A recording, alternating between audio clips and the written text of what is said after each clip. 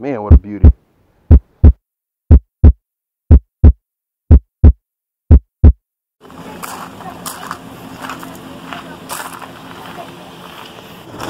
What's going on, you guys? This is Antoine, aka the Bigfella. We got Eric over here. Let's go, baby. We're about to go test out those Froggy Fellas that I got. We're gonna go try to get us a Snakehead as well. Hopefully we can hook into a couple of them because I want to try some for dinner and have my wife try some as well. So sit back, stay tuned. I hope you guys enjoy this video. Alright, y'all, we out here. I got my Froggy Fella tied on. I think Eric got his tied on too. And I see nothing but grass on that shoreline there. So we're gonna try to hook us into a Snakehead. Alright, y'all, we are out here. Look at all this grass right here. It's actually some submerged grass in the boat too. I mean, in the bottom of this river too.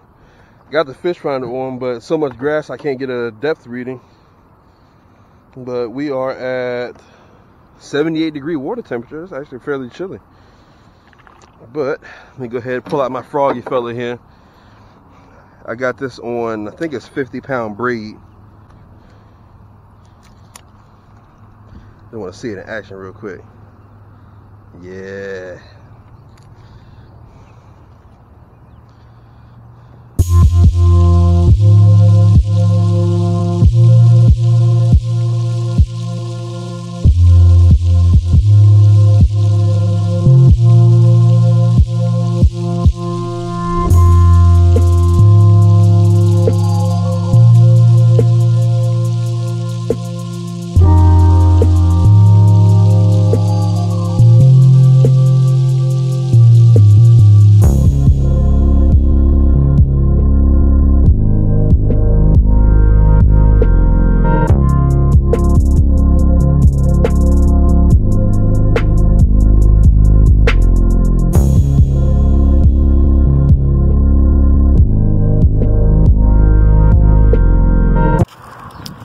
Well, y'all, we grinded it out the best we could, throwing what everybody's been telling us that they eat, and we didn't get not a single fish, not even a bass. Kind of disappointed, but we're about to go home and eat some crabs and drink a couple beers and enjoy the rest of the afternoon. Well, y'all, it's Thursday, and since I haven't had any luck with the Froggy Fella or any luck last Sunday with anything we were throwing after those snakeheads, figured I'd go over to my old neighborhood and give that a try and see if I can catch a fish on the Froggy Fella over there. Alright, y'all, I'm here at my old neighborhood now. It's actually pretty windy out here. But, I grabbed 2 rods. I didn't want to bring all 4 or 5 out here with me in my whole tackle rods. I mainly want to use the Froggy Fella, and I also got a whopper plopper tied on, but the water's looking kind of rough, so I don't even know if I'm going to be able to use the whopper plopper effectively.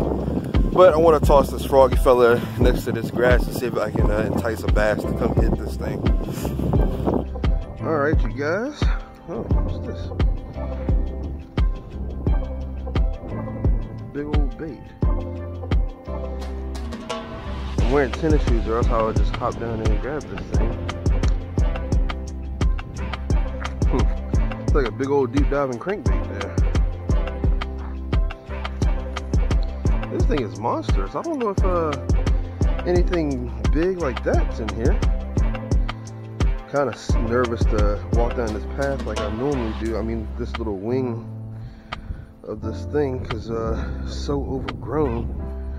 Can't see any snakes in here if there are any in here.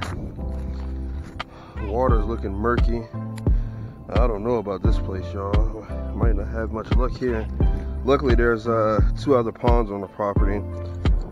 You know, you can give them a whirl if I don't catch anything here. But here we go with the Froggy Fella.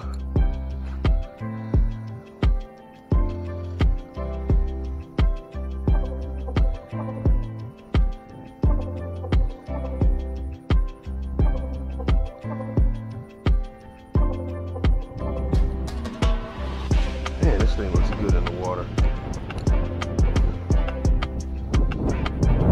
Oh wow, they tied a floating platform over there so you can swim to it and jump off and stuff. That's pretty cool. I wonder if that's a temporary solution to fixing this dock. Might be a permanent solution, who knows. Let's try here. Guys, I think I'm gonna go down there and try by those lily pads. Well, let me make a cast by this this part of the dock here. Oh no. Whew.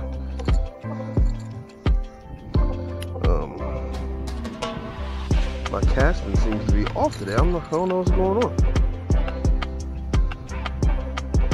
Make a couple casts by this dock, but I want to fish those lily pads over there because there's some shade and stuff there.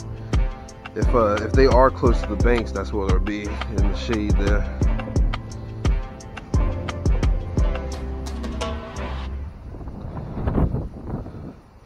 Tell y'all what though, that breeze feels good. In all honesty, I'd probably be blowing all over the place in my kayak if I was out here in the kayak today. Guys, also one thing I'm noticing about this Froggy Fella, I thought I was going to have to burn it to keep it in the top of the water column. But, you know, reeling it at average speed, this is a 6:4 to 1 gear ratio reel. It actually stays up pretty good, so you don't have to burn it. As a matter of fact, you can fish it a little bit slower and it'll, you know, stay pretty much at the top of the water column. But let me go ahead and fish this thing some more and see if I can catch a fish. Alright you guys, I also want to show you guys some tips and tricks on how to fish this thing to keep it up in the water column. And go ahead and make that nice long cast out there. You want to hold your rod tip up. That's going to keep it you know, a few inches under the water surface. But don't worry, because when you get ready to set the hook, you can just drop it and then set. But you know, I'm reeling it at moderate speed like this, and as you can see, it's like already on top of the water. Let me make another long cast out there and show you just how I'm working this thing. See if you can, I don't know with this camera if you'll be able to see how close it is to the top of the water, but right now I have it just barely breaking the surface. Just reeling it this fast. So a couple of splashes that just happened this way. Probably bluegill, but you know, won't hurt to check.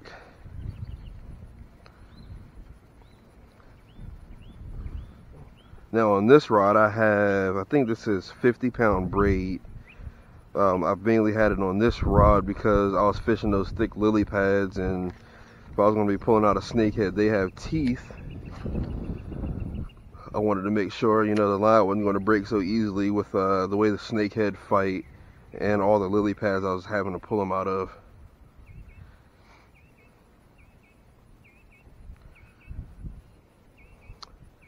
But I think I'm just going to make a few more casts with this thing, then I'm going to pull out the whopper plopper and see if I can catch anything.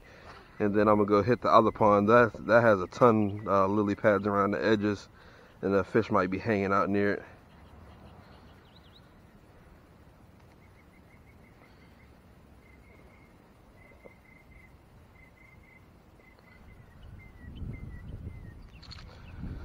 I'll tell you what though, this Froggy Fella looks fantastic in the water. Let me switch to this whopper plopper real quick. You might not be wanting frogs today, maybe bait fish, I don't know. Always got to play the game of figuring out what they want to eat, and once you can figure out what they eat, then you can have a really good day. Alright y'all, I'm over here at the medium-sized lake now where it's a lot more lily pads up against the bank, and I think I might have a better chance here, I don't know. We're going to go ahead and fish all these lily pads the best I can, and then hopefully we'll snag a fish for the video.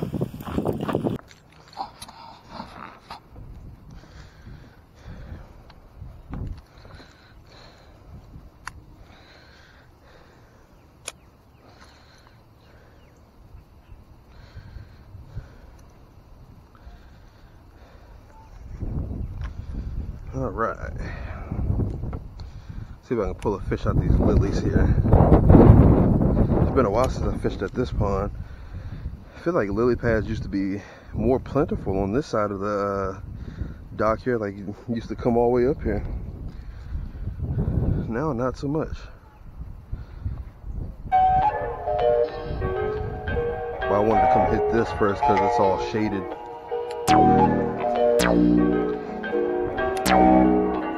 Perfect.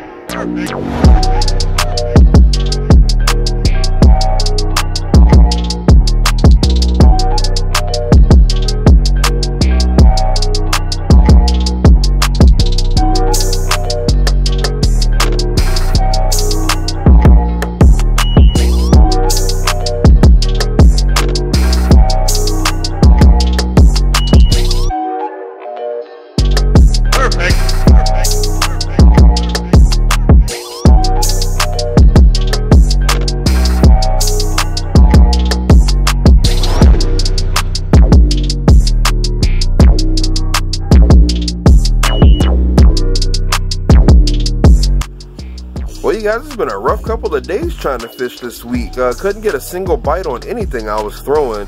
I don't know if it was the weather or what was going on. This is actually like the first week we've been in the 90s here in Virginia. So I don't know if all the fish were out deep when I was trying to bank fish, or if all that hydrilla in the river was, you know, like had all the snakeheads hiding under that. But you know, it happens from time to time, so we're going to keep on getting after it, grinding it out, and see if we can catch some fish. I fast forwarded through some of that fishing footage because I didn't want to bore you guys with me not catching fish, and I really wasn't talking in a lot of the clips that I had, so I decided to fast forward at least so you guys can see some of the scenery that I was fishing in. Also, don't forget, this Wednesday I'll be announcing the winners of the 3 Froggy Fella jigs, so make sure you guys look out for that video as well. Next Saturday, you guys will get to see us doing some crappie fishing. I'm going to try to do a catch, clean, cook kind of video, and I'll show you guys how I go about catching these things, cleaning these things, and cooking them. And you know, try to get that posted for you guys to see on Saturday. Right now it's Friday, so we're actually going to be heading out tomorrow, so we're going to be doing some stuff to get the boat ready. I might even, you know, wash it up real good and be able to take it out there and do some crappie fishing. But I think that's all I have for you guys. That's going to do it for this episode of Bigfella Outdoors. Be sure to tune into the next episode. You can catch me outside doing what I love most, getting my dose of the great outdoors. Be sure to get y'all's too.